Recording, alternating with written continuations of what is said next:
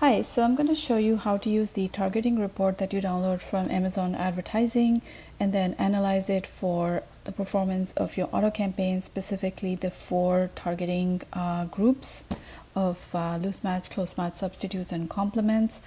So here I have the sponsored products targeting report. They internally also refer to it as the keyword report.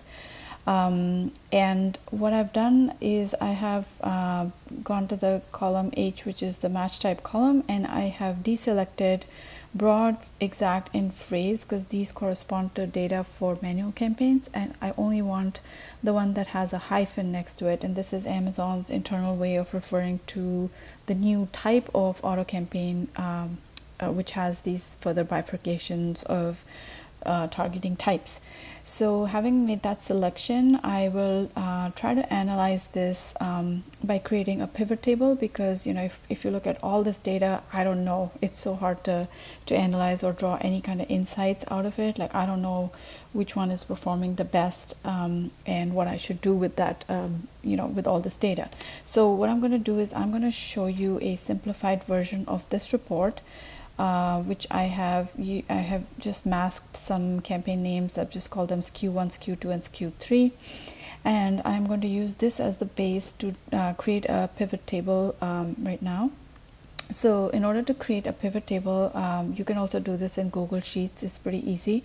So just select pivot table and select all the columns that you see here from A to U, and then you will be presented with this table that you can populate with different variables. So I'm going to use the first one, the campaign name, as the row label. Okay, so that's going to give me all my data split out by campaign name. And then in the column area, I would like to pivot this for targeting. So okay, there we go, targeting. I'm going to put these as column labels. So now you can see you have loose match complements, loose match substitutes, close match. And now I want this area where it says values area, I want to actually have the data that I want to analyze. So I'm going to pick total ACOS, which is the advertising cost of sale. Now, the first time you look at it, it'll be kind of weird. It's just going to show ones and counts basically. So what you want to do is change this.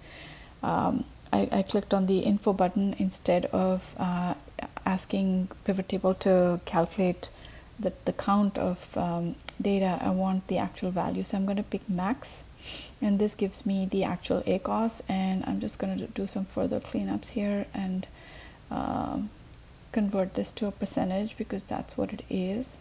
Oh, I should have taken the grand total also. Okay, there we go. And then I want to make sure it has 2 decimal points. So this is a quick and easy way of analyzing your data. Now, I could have also instead of ACOS, I could have used any other variable, such as 7-day total sales or conversion rate, whatever I want, and it'll show me the data split out, campaign name versus the total, the four targeting types.